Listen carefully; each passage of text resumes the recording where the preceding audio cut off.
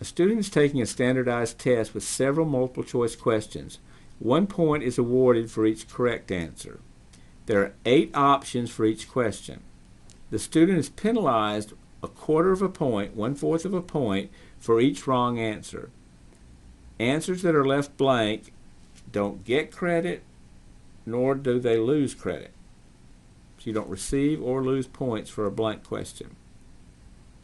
If a student randomly guesses on a question, what is the expected number of points received or lost? And we want to round our final result to 2 decimal places.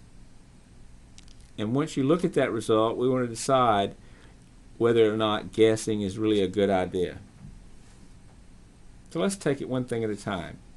If you're taking a standardized test and you're looking at a particular question, there are only 2 possibilities. You either get it right or you get it wrong. So I'm building my table up, but there are only 2 choices. You either get it right or you get it wrong. I want to know what the expected number of points received or lost is, so I've got to figure out what happens in each case.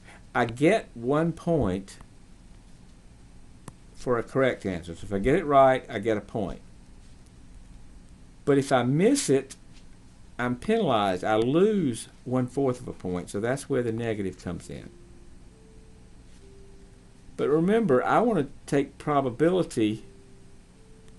But remember, I want to find the probability of those things happening as well. I have to have the values, but I also have to have the probability of those values. So what is the probability? If you're just randomly guessing, what is the probability of getting the right answer by just guessing?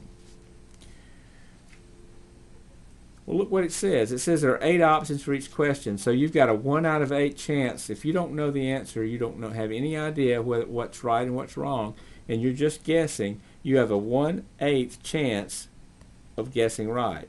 That means, of course, that you have a 7/8 chance of guessing wrong. And of course, once you've got this far into the table, you're home free, because to find the expected value, you take the points times the probability of those points and multiply. So you take 1 times 1/8,